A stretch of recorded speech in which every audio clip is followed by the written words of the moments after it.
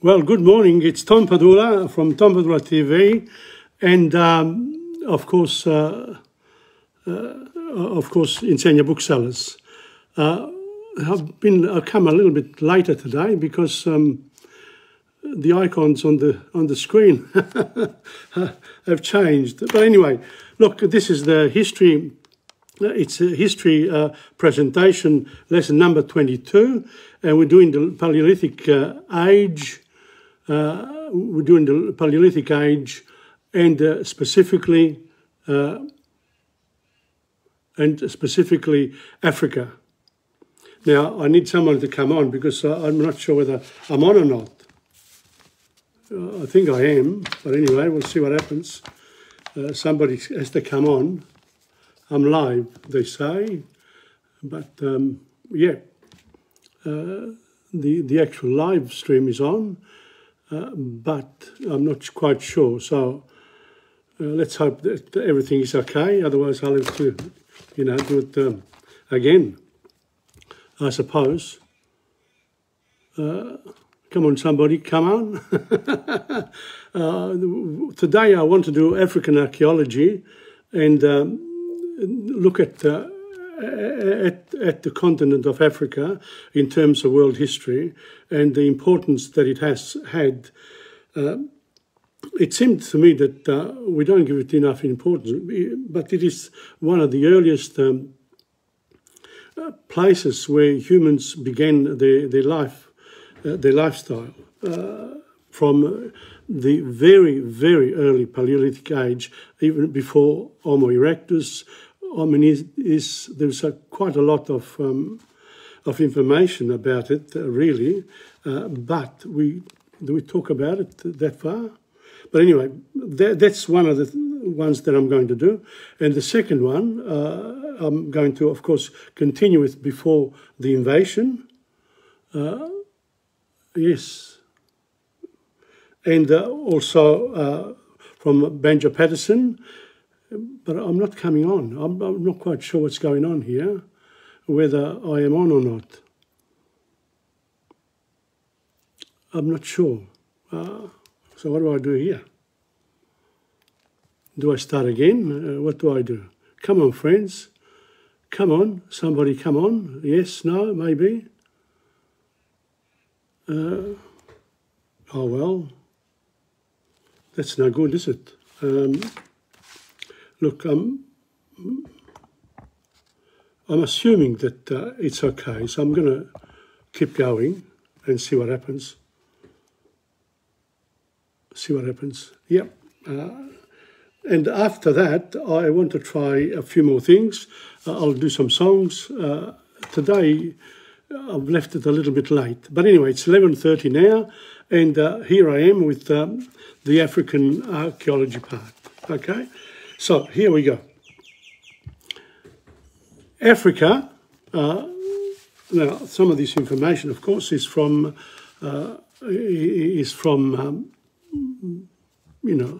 online because it's got everything. You got to Dr. Google and Chrome, whatever, and you can pick up a lot on African archaeology and also the content of the early Stone Age, the Middle Stone Age, the later Stone Age, and then there are the other parts. So let's have a look at some of what they say.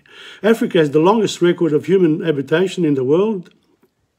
The first hominins emerged 6-7 million years ago, and among the earliest anatomically modern humans, skulls found so far were discovered in Africa. So the earliest skulls of men, humans as they developed, were found in Africa. So how did they divide now? They're saying that 6-7 million years ago, we were talking about 40, 50, 60, 200,000. Here we're talking about 6-7 million years ago when some of these skulls have been dated. So African archaeology really is very, very old, and it's generally divided into early Stone Age, middle Stone Age, and later Stone Age. So the early part is interesting, because even before Homo erectus arrived on the scene, there were some tools that have been made in the early part. So the early Stone Age, which spanned from approximately 2.6 million years ago to 280 years ago, 280,000 years ago. So that's a very big part. It's 2 million. In African prehistory, in which the first stone tools were developed. So the first, and where were they found? They were found in Kenya, in Ethiopia, in Tanzania. So that western part of Africa. So that's where they are. And the first, a lot of fossils. One of the first fossils was called Australopithecus. In other words, it's almost like Australian, like Australian. Australopithecus is one of the first humans found, human skeletons. And well, that's in Ethiopia. You got to look into those. So the earliest relative dating for stone tools use was discovered in 2015. So it's only very recent that they've discovered it. And the oldest stone tools were found, and they're talking about the actual places where they are found. But around 1 million years later, Homo erectus evolved in a more advanced species and made tools.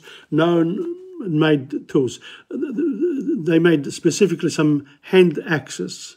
So the hand axes, look, I'm not quite sure whether I am live or not.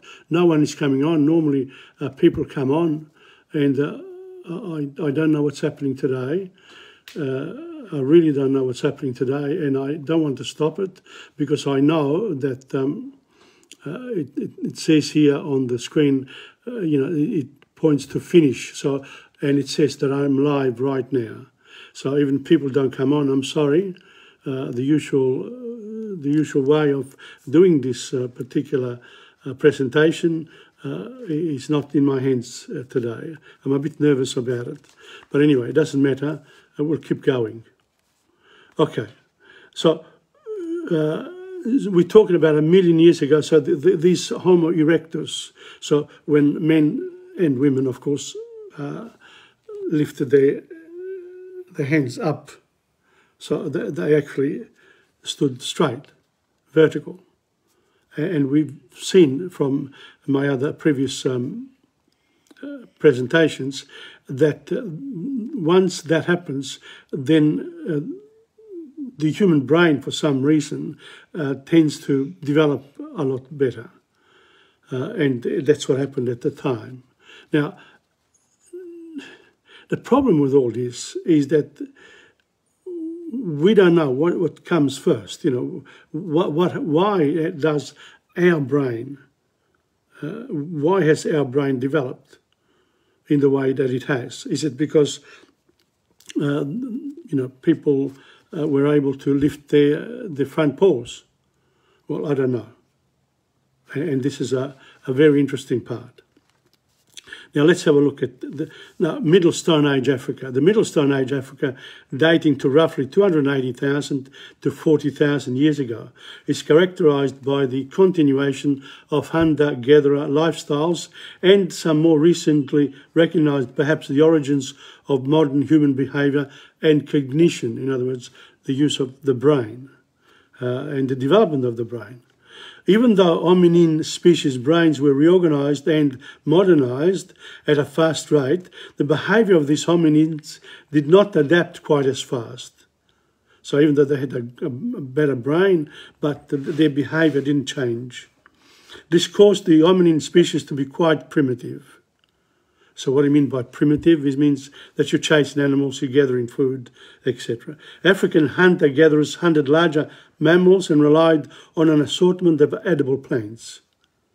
So that's what happened down in Africa, East Central. Both in the grasslands that are now the Sahara Desert and the rainforests of Central Africa. Coastal peoples also subsisted on seafood, and numerous middens indicated their diets. So, people have been able, the archaeologists have been able to identify some of what people were eating at the time. It's an interesting thing. So, Homo sapiens. Homo sapiens appear for the first time in the archaeological record around 300 to 270,000 years ago. So we're coming more towards the ages that we've discovered, well, we talked about in my other presentations in terms of the earliest recorded, history. But it's recorded, not in writing necessarily. It's through all the other scientific means available to archaeologists. They soon developed a more advanced method of flint tool manufacture involving striking flakes from a prepared core, whatever that means. This permitted more control over the size and shape of finished tool and led to the development of composite tools, projectile points and scrapers, which could be hafted onto spears, arrows or handles. So whatever's happened in other parts, including Australia, that's what's happening there in Africa way before. And we know that from Africa, the first people, first Homo erectus and Homo sapiens, moved to other parts of the world, including Europe and Asia.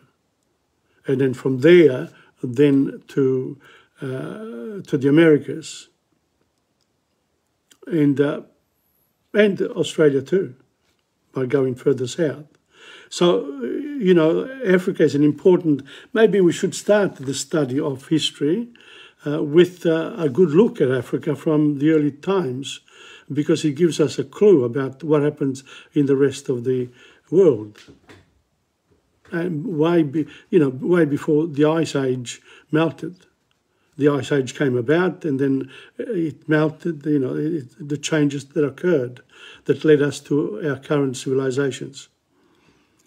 In turn, this technology permitted more efficient hunting, such as that demonstrated by Arterian industry. Well, for example, in Eastern Africa, stone tools were made from raw materials such as quartz, tuff, and obsidian, using the prepared core method. In other words, they used hard stones, which varied by region. And basically, these improvements kept on coming, and the skills developed further and further. Although still hunter-gatherers, there is evidence that these early humans also actively managed food resources as well as simple harvesting them. The Congo Basin was first occupied around this time. Different conditions and diet there produced recognizable different behaviors and tool types. No one has come on yet, so I'm thinking that something is really quite wrong today, but I'm going to keep going till 12:30, and then I'll check, and if it's done, then people can listen to what I've said afterwards rather than being with me during the course of my presentation, because it's live, so presumably that you are seeing it, whoever's come on so far. Okay. There are also the earliest signs of art appearing through the use of ochre and as a body decoration and paint. And burial rituals may have been practiced as well. So all the types of developments that we mentioned in other parts of the world, all at once now, I find that it's in Africa that's really the womb of the world. The beginnings, the real beginnings, not the real beginnings, of course, is over the whole of the planet. But in terms of our human ancestors predating Homo erectus were in Africa originally. Evidence of a variety of behaviours indicative of behavioural modernity date to the African Middle Stone Age, associated with early Homo sapiens. Homo sapiens, sapiens means, what does it mean? It means wisdom, knowledge.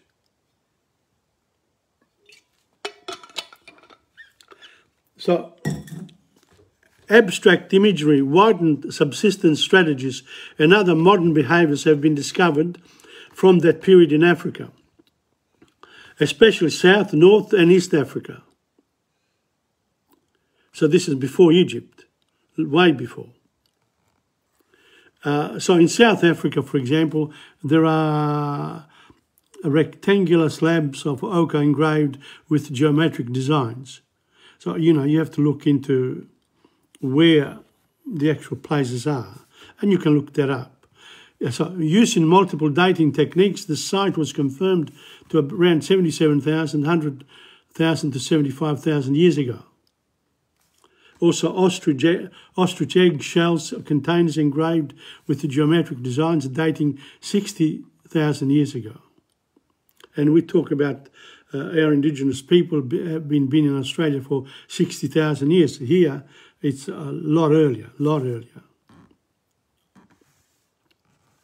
Beads and other personal ornamentation have been found from Morocco, which might be as much as 130,000 years ago, as well as caves in South Africa.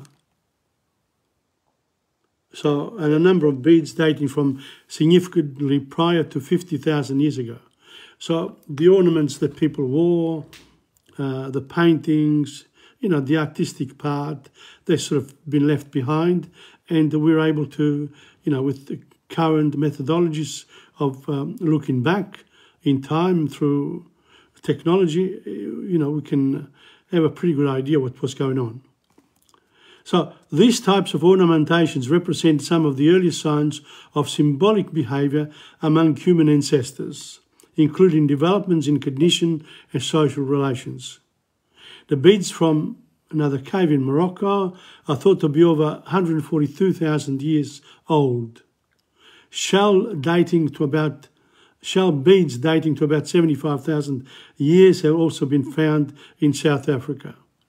So, all at once now we see that Africa is giving us a lot, has given us a lot.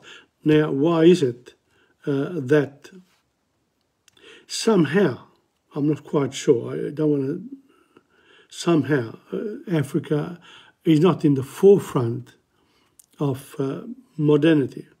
Or is it there that we discover the true roots of humanity, where people have lived in Neolithic time ways for a very long time? They've, you know, with agriculture, pastoral work, you know, it's sort of survival, subsistence. But there are also some industries created, I'm sure. So we'll have a look now. Now, specialised projectile weapons as well have been found at various sites in Middle Stone Age Africa, including bone and stone arrowheads at South African sites, and also in Central Africa, and also javelin throwing in Ethiopia, etc. It's all relating to 300,000 years to 50,000 years. That's this middle area. There's a lot of, you know, there's a lot that was developed there. Now, in 2008, somebody uncovered something relating to 100,000 years ago. So the discoveries in Africa continue. People do know about African, the origins of humans coming from Africa. So there's great interest in the archaeological community for what is going on in Africa. And no wonder that we started our my study, literally after the initial few lessons, I went to Egypt. So Egypt being one of the oldest civilization developed in the north part of Africa. But we don't hear much about, the south, apart from Egypt, over the centuries. We know that they provided human fodder, if you like, slaves. People, I don't know what's happened there, why it was so. But let's have a look. Expanding subsistence strategies beyond the big game hunting and the consequential diversity in tool types has been noted as signs of behavioural modernity. A number of South African sites have shown an early reliance on aquatic resources from fish to shellfish. So they used, the sea as well, and the rivers and the lakes to get food, of course. So marine resources were used as early as 120,000 years ago, and I would suspect even before. So more sites in Sudan, more sites relating to, this type of developments. Humans in North Africa are known to have dabbled in chert mining as early as 100,000 years ago for the construction of stone tools. So they actually, were mining stone.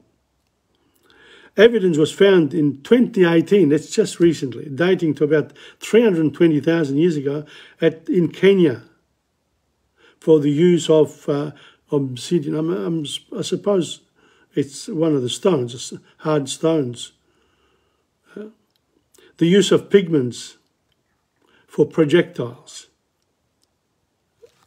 And there's more coming here. So what happens here? Modern behaviours began in Africa around the time of the emergence of Homo sapiens.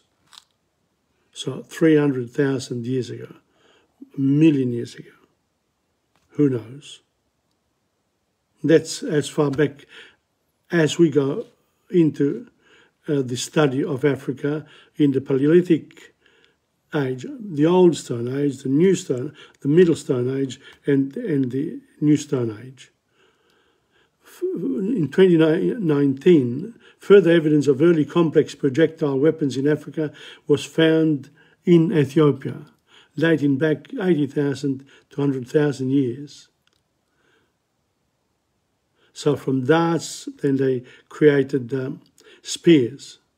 Now, later Stone Age, let's have a look at this. In South Africa, an analysis of the cranium of a skeleton, a skull, gave us some clues to, gave a lot of clues to some of the scientists. African hunter-gatherer societies developed microlith technologies.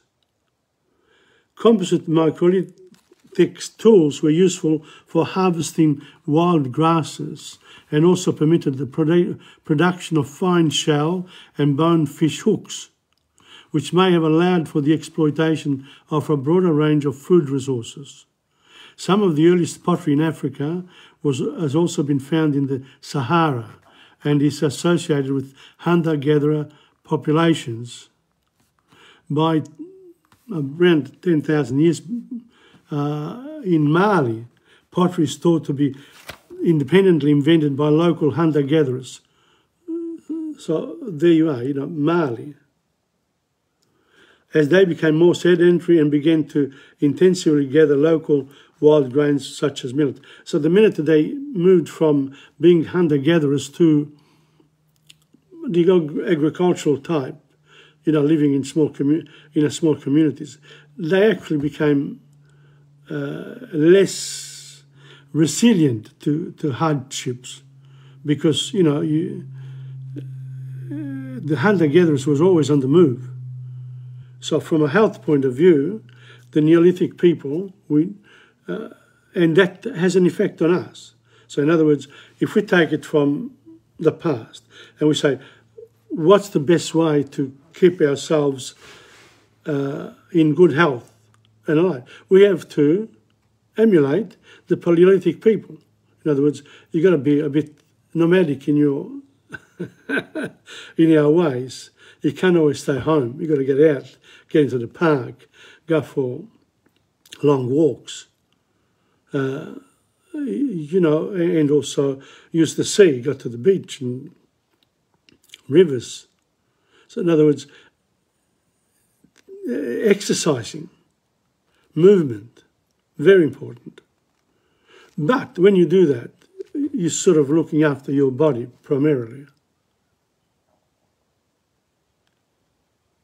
Yeah, that's where we're at the moment. I just got a note here on whilst I'm doing this live show, and I hope that it'll work. I'm not quite sure. No one has come on today. So in other words, whatever I've done, I haven't been able to bring people on today, which is a pity because I've done it every time up to now, but I left it a little bit late. I apologise to those people who've come on, but I'm sure that this works because it says that I am on live. Now, let's have a look. That was the later Stone Age Africa. Now, pastoral, Neolithic and Neolithic Africa.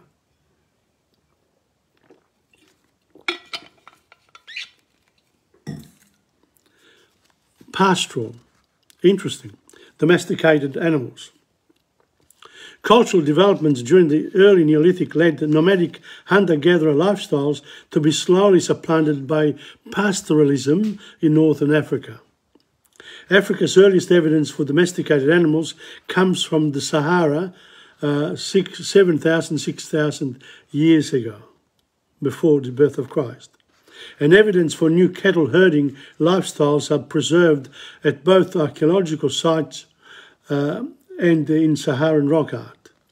As the Sahara increased in size due to aridification, so in other words, the Sahara, once upon a time, were like the steppes, a lot of grass, and then obviously as the earth became more hot, then the Sahara was formed. So early pastoralists migrated south and eastward into the Niger and Nile valleys. So they went close to the rivers, to the big rivers, bringing with them herding practices that would also spread throughout eastern and southern Africa. So the pastoralism developed in Africa, in the rest of Africa, as a result of domesticating the herds, cows, whatever animals, buffaloes, depending on the geography. In the western settled communities. Oh, Francesca Gull is watching. Thank you very much. I thought no one was coming on today because I wasn't on. Well, I thank you very much, Francesca, for coming on, for making me relax a bit, because I thought, no, there's nobody here today. How come? No one is interested in Africa. Well, I can tell you Africa is the most interesting of continents in terms of the early history of men, from Homo erectus to Homo sapiens and to the Stone Age people, later Stone Age people and Neolithic people. And in fact, way before Egypt came about. So there you are. Well, thank you, Francis. I really appreciate that. Okay. Archaeology points to sizable urban populations in Western Africa into beginning the second millennium before Christ. So that's all right. That's we've done that. Now, trade relations developed before the trans-Saharan trade in response to the opportunities afforded by Northwest diversity in ecosystem across deserts, grasslands and forests. So in other words, if you don't have something, you can get it from another community, then there's trade. And with trade, of course, there's cooperation amongst humans. So it's not always fight. You know, the civilization really begins when people stop fighting. True civilization is cooperation. Because true civilization, if you don't have something somewhere, you can get it from somewhere else easily. But if you're fighting all the time, then you have to, you have to create it yourself. So in other words, it slows progress down. So in our world, this thing that's what's happening now in Ukraine and with Russia and the West, etc., not good for trade, not good at all. It's not good for all people involved, neither for Russia, nor for Ukraine, nor for Europe, Eastern Europe, nor for the rest of the world. Everything will be slower. We can't get what we want if we don't produce it ourselves. Maybe it teaches us a lesson not to be too ambitious, not to be too wide. I've always believed that, we should be global. But then, over the last 20 years, the rumblings, for example, with multiculturalism 50 years ago, I thought, maybe what's this? And now you get the same sort of story with the peace movement, etc. Why? We need to cooperate in order to live better. We need to be able to travel across the world. We need Australia to be one so that we can move with airplanes, etc. And it's happening now, but we've had a couple of tough years where a bit of thinking is involved. But then health is number one. When you're dead, everything else doesn't matter. And, this kind of wisdom, I'm not sure how it works with everyone, because not everyone is at the same level of understanding. Cognitive development, I call it. So if you don't have it, you can't understand what another person is saying in terms of the importance of peace. Yeah, but that person did this, that to me. They stopped doing this, and I need more land, and I need more money, and I want this, and I want that. And why can't I get it? Why does the other person have it and not me? Now, those are the sort of, envy, jealousy that come into play. They're the negatives. But without those negatives, we don't understand or can appreciate the positives. We can take them for granted. So we need to know about both, but there's no choice. The choice is for us to live in peace. Now, at 12 o'clock, I've talked, I've had a few problems today in terms of, this business of the technology here, because I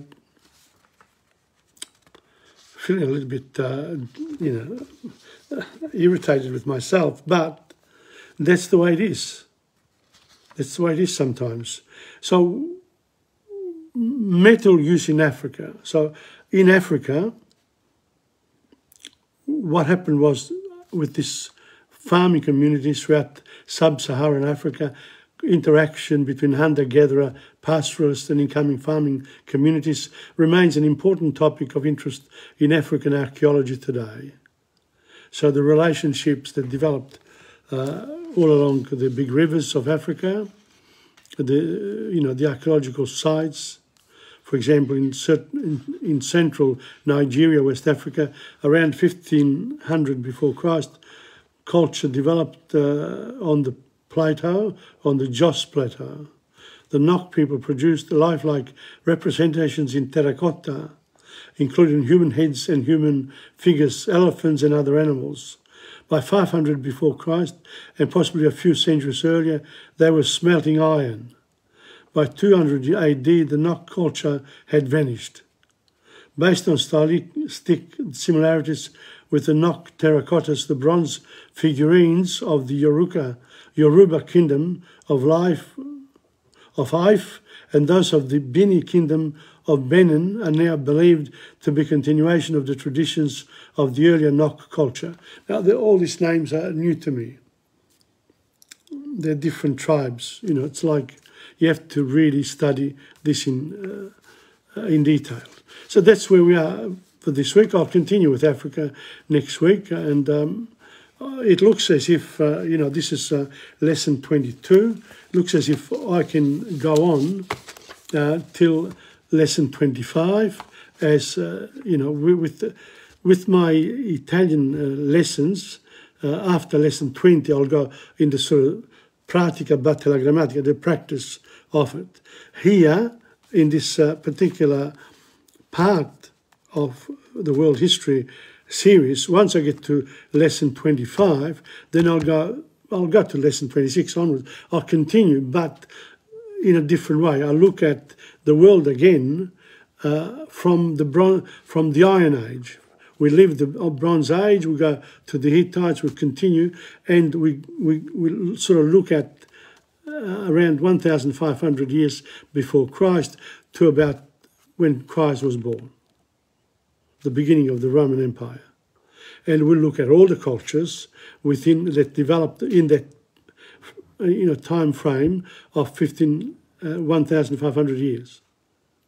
And then, of course, the history continues. The more people develop and become civilized, the more civilization there are, the more complex the historical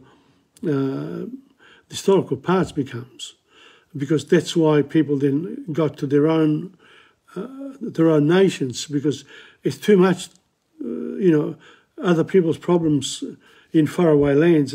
Are they our problems? You have to be involved in a government sense to be interested. Otherwise, we live in our own bubble, basically.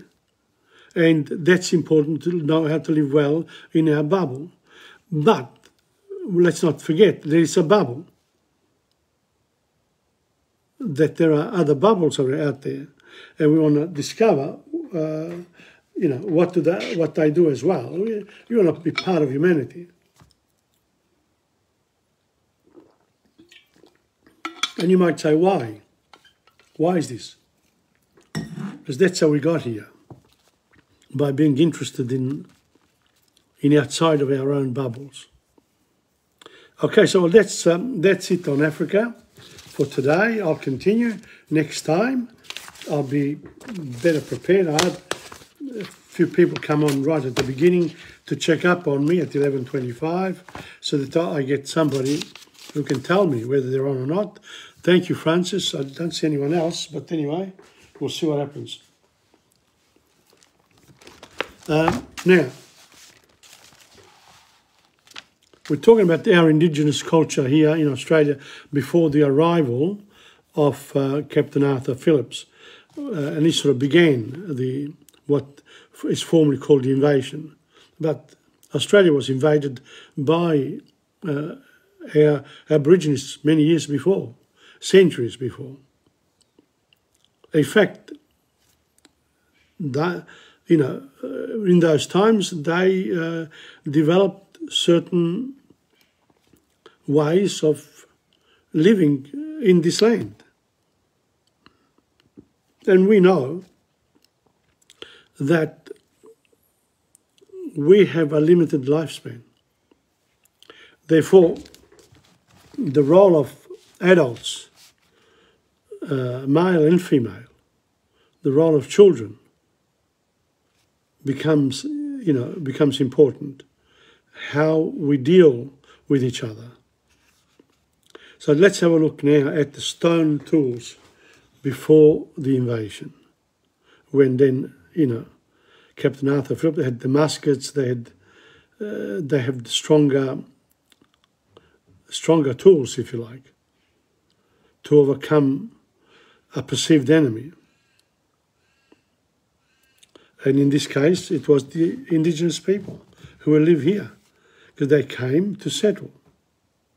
But initially, they also made some deals. I'll give you, 10 bottles. Will you give me? Welcome, Angela. I had problems this morning with here, but anyway, I'm just starting Indigenous culture in pre-invasion times. We're talking about before 1788, basically, because when Captain Cook came in 1770, he didn't stay. He just came and went. But he brought back the information on which then the government of Britain used to send Captain Arthur Phillips to Australia with the prisoners and the guards, etc. And the rest is history, as they say. So stone tools. The Aboriginal people used stone tools in most of their everyday tasks. Many of the jobs of chopping, hammering, scraping, grinding and cutting were done with a stone tool of some type. So was butchering game, grinding ochre. Right? So was butchering game, grinding ochre, clay paint, grinding seeds into flour and making other tools from wood. The simplest and most commonly used stone tools were often just pieces of stone which happened to be the right shape to the job. After they were used, they were tossed aside, but it was better to work the stone to shape it and sharpen it. There were two kinds of tools used in worked stone. So you could get the natural one from the earth, but you could also then get one and work on it and create it yourself. The core tools were pieces of rock that had been pecked, ground, chipped or flaked. The edge ground axe was made this way. A carefully chosen rock was ground against a harder rock, with sand being used as an abrasive. The finished edge was much sharper than a flaked edge and less likely to shatter. So you have to study even how to create a tool. Again, it shows intelligence on the human side. Flaked tools were made by striking sharp pieces from cores. These flakes might then be chipped or flaked into other shapes with a hammerstone. Then the edge was retouched to get it sharp. Spearheads were made by chipping at a flake stone with a pointed piece of bone or wood. Very detailed how they worked the tools. The best stone for tools should break cleanly when struck. It should be free of cracks and flaws. Not all areas were rich in good tool stone, and so a tribe who had it could trade stone for other things that they needed. So if they didn't, other people didn't have these, then they say, I'll give you mine, but give me some of yours. Quarries were dug to get out the very good stone. So they weren't stupid. They dug quarries. One important stone tool was the axe. The axe. The ground stone axe of Victoria were most carefully made. One important stone was the axe. The ground stone axes of Victoria were most carefully made. Many of them came from a quarry on Mount William in the Great Dividing Range near Lensfield, here in Victoria. Well, the people who owned this quarry traded axe stones over a wide area. Those who got them by trade finished them by rubbing them against another stone until the edge was thin and sharp. They could be used in the hand, but usually they were fastened to wooden handles with gum and bound right with animal sinews. Gum. Oh, the gum. Yeah, ordinary gum. From trees, I suppose. These axes could be of various sizes. The large ones were used for felling trees, the smaller ones for trimming pieces of wood into shape. If an axe was chipped in use, the owner had to sharpen it again. They didn't throw it away, they just sharpened it again. In this way, the axe got smaller and smaller until a new stone had to be obtained. So you start big and you go small. Interesting. There's some pictures here of, people using stone tools. The knife is one of the most important tools of mankind. So the knife is one of the most important tools. Aborigines did not use metal, and so their knives were made from stone. Each man carried a knife either in a bag or in his air-string belt. The stone blade was carefully chipped with another harder stone to make a serrated edge like that on a bread knife, as sometimes the edge was sharpened by grinding. The size of the knives ranged from a few centimetres to 20 centimetres. Crocodile Dundee. This is a knife. This is a knife, right? The size of the knives ranged from a few centimetres to 20 centimetres. Aborigines in Central Australia had stone knives with spinifex gum handles and kept them in a paper bark sheath. In northern Queensland, shark's teeth set in wooden handles were used, and in southern Western Australia, the blades were small, thin stone flakes. So that's enough for today, I think, on stones. Not bad, huh?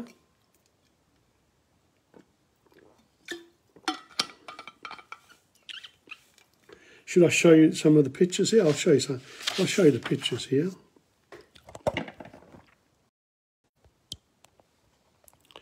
There, that's one, yeah, working on the stone. And this one here, that's a little cave. Somebody's working there. But this one you can see better, the use of the axe.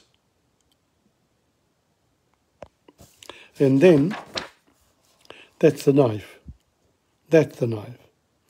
Looks like the one Crocodile Dundee used. Okay, so that's that.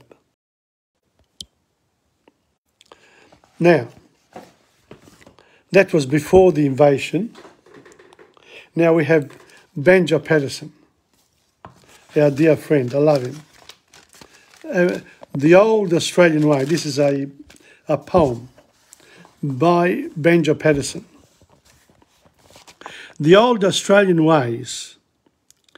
The London lights are far abeam behind a bank of cloud.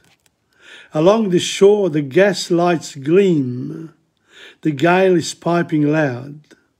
And down the channel, groping blind, we drive her through the haze towards the land we left behind. The good old land of Nevermind and old Australian ways. Never mind, huh? The land of Nevermind. Never mind, don't worry about it. The narrow ways of English folk are not for such as we. They bear the long accustomed yoke of staid conservancy. But all our roads are new and strange, and through our blood there runs the vagabonding love of change that drove us westward of the range and westward of the suns. That's why we love to travel, because we like, to change. We want to be vagabonds. The city folk go to and fro behind a prison's bars. They never feel the breezes blow and never see the stars. They never see the stars.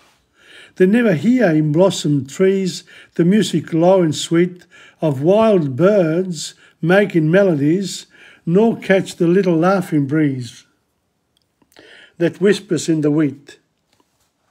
Beautiful. You can visualise all this. Our fathers came of roving stock. They could not fixed abide. They could not fixed abide. Well, and we have followed field and flock, since ever we learned to ride. So our fathers came of rowing stock that could not fixed abide, and we have followed field and flock since ever we learned to ride, by miners' camp and shearing shed in land of heat and drought. A shed is typically a We followed. single-story roofed structure that is used for storage, hobbies, or as a workshop in a back garden. We followed where our fortunes led, with fortunes always on ahead, and always further out. The wind is in the barley grass, the wattles are in bloom. The breezes greet us as they pass with honey-sweet perfume. The parakeets go screaming by with flash of golden wing, and from the swamp the wild ducks cry their long-drawn note of revelry, rejoicing at the spring. We don't see any of this, do we? In today's world, in the city. The wind is the barley grass, the wattles are in bloom. We see the wattles. The breezes greet us as they pass with honey-sweet perfume. Sometimes we do. The parakeets, that's the birds, etc. So throw the weary pen aside and let the papers rest. That's good advice to me. For we must settle up and ride towards the blue hill's breast. And we must travel far and fast across the rugged maze to find the spring of youth at last and call from the buried past the old Australian ways. So get rid of everything, you know. When people say, I want to go around Australia with a... That's great.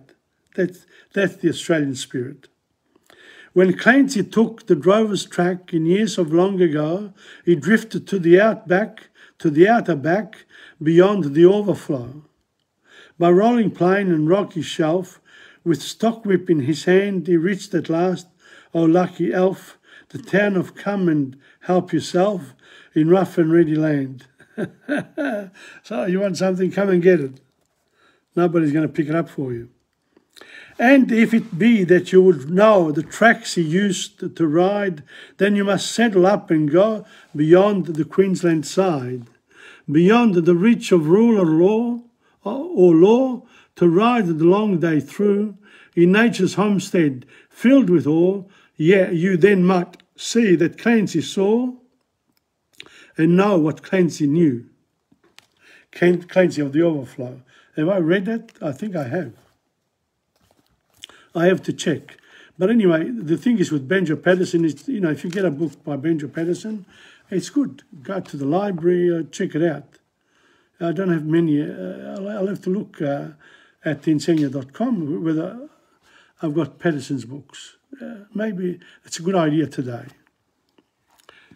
Full of good ideas today, but my techniques have somewhat gone bad for some reason. I don't know why today, but I wanted to try something else today, which is, let me see, here.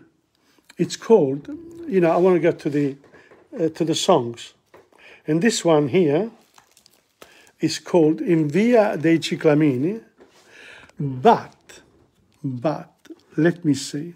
I'm going to play it here and sing along with none other than Orietta Berti. There's another experiment, Angela and Francis, experimenting. And let me know whether you like it or not. Here we go. In Via dei Ciclamini.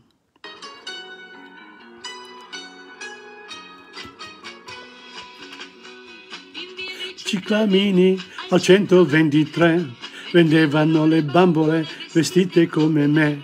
La guerra era finita, ma però ricordo che sui muri delle bambole scrivevo insieme a te. L'amore come l'edera s'attacca dove vuole, quel giorno senza dirmelo mi ha presa con un fiore. L'amore come l'edera s'attacca dove vuole, non vedo più le bambole, ma son legato a te. Erano giorni tutti per me, erano giorni tutti per te. Dei Ciclamini dove abitavi tu, il muro delle bambole adesso non c'è più. hanno messo una balena e l'ascensore va su e giù e cambiano ogni sera le bamboline blu. L'amore è come l'edera, s'attacca dove vuole, quel giorno senza dirmelo mi ha presa con un fiore. L'amore è come l'edera, s'attacca dove vuole, non vedo più le bambole, ma son legato a te. Erano giorni tutti per me, erano giorni tutti per te.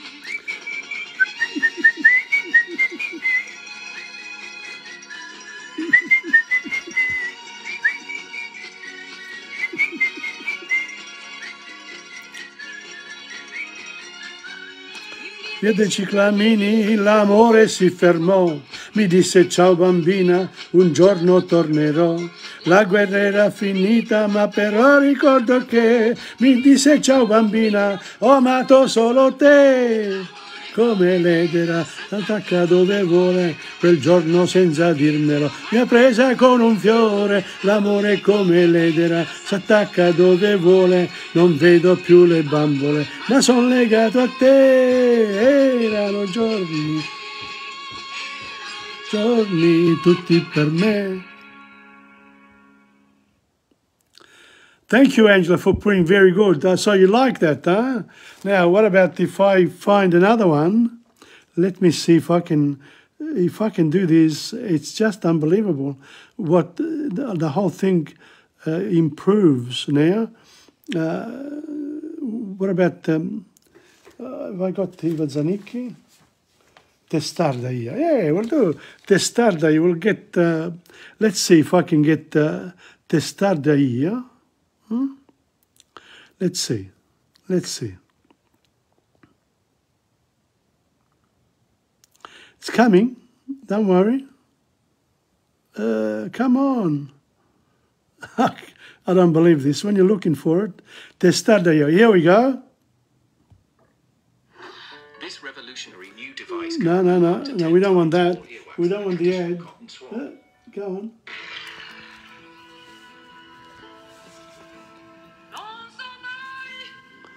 Che ti dico sempre sì, testarda io, che ti sento più di così. Intanto porto i segni dentro me, per le tue strane follie, per la mia gelosia. La mia solitudine sei tu, la mia rabbia vera sei sempre tu. Ma non mi chiedere perché, se a testa bassa vado via per ripicca senza te. Io per orgoglio io ti salverei, dei tuoi miti cosa ne farei? Intanto porto i segni dentro me, di un amore che oramai vive solo senza me. Mia solitudine sei tu, la mia rabbia vera sei sempre tu. Ora non mi chiedere perché, se a testa bassa vado via per ripicca senza te. Even the applause, well, that, I'm getting applause as well. It's unbelievable. How do we do it, Tom? That's incredible. So that's how you can learn Italian songs. You play them, online, and you can sing along. That's how you do it. Ti manderei all'inferno, questo sì, Testarda io che ti sento più di così. Intanto porto i segni dentro me per la tua eredità, per la mia fatalità. La mia solitudine sei tu, la mia rabbia vera sei sempre tu. Ora non mi chiedere perché, se a testa bassa vado via per ripicca senza te. La mia solitudine sei tu, l'unico mi appiglio ancora tu. Ora non mi chiedere perché, se a testa bassa vado via per ripicca senza te.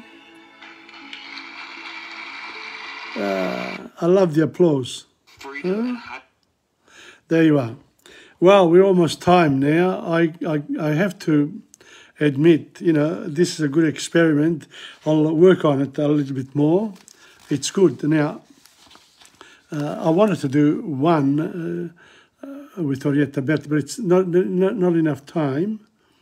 And what I will do, I just want to talk about now a few things that are coming up with me. Tomorrow I've got the French and Spanish lesson.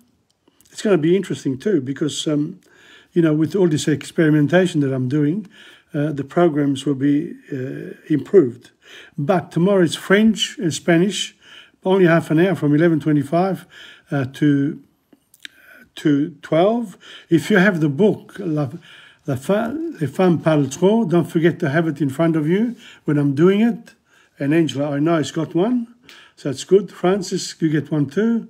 Anyone who comes to me, I can oblige. Okay? One way or another. All right, that's one. On Sunday, we do Dante Alighieri at 11:25 to 12:30. Canto 25. Yes, Canto 25 is the second part of I Ladri, which is interesting. And then, of course, on Tuesday is the Italian class. And next Thursday, I'll continue with Africa. But I want now some people interaction. I need that interaction with people. And I'm inviting you and anyone else who listens to me after this to come to Federazione Lucana on Sunday, the 20th of March, at 3:30 p.m. I'll start, so you can be there 5 minutes earlier to 5 o'clock. They're open earlier, but I'll be there at 15:15, and I'll prepare myself and meet up whoever comes to me. Now, what is the advantage of doing that? Is we get to know each other. You can learn. If you have problems with technology, we can discuss those. We can build up even a chorus of people who want to sing along together. If you don't feel like it, and I'll give you the words, I'll copy them or whatever. But you'll do what I'm doing now. You'll be learning and discovering what you can do yourself. Because if you do that, you gain in skills, you gain in knowledge. But then there's the human factor too. You get to know each other a bit better as well. So I hope I haven't done all this. I've done it for me primarily, but with you in mind. I always have other people in mind when I do anything. And and I'm not afraid of making mistakes. I admit to them, but so what? At the end of the day, as long as you do the right thing in general, you're okay. You don't hurt people. That's the main thing. You try to help. And if the other person doesn't want it, doesn't matter. But, you know, you never hear me criticising anyone doing anything that they're doing. It's important to me that other people have a similar respect. And on that note, I hope that this particular live show will go on. I'm going to point to the finish line now.